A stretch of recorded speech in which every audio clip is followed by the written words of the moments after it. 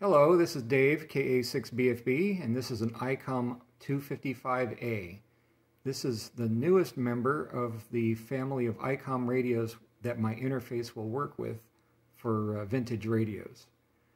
This particular radio was a little bit of a hassle because it is the only one in the family that is FM only. It doesn't have sideband.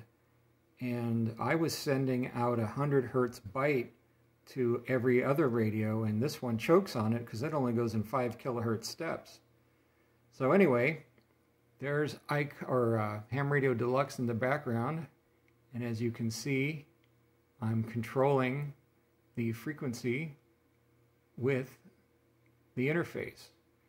This is also the first radio that's going to use my new interface. It's electrically identical to the old daughter board that some radios need because they have 9-volt processors instead of 5-volt.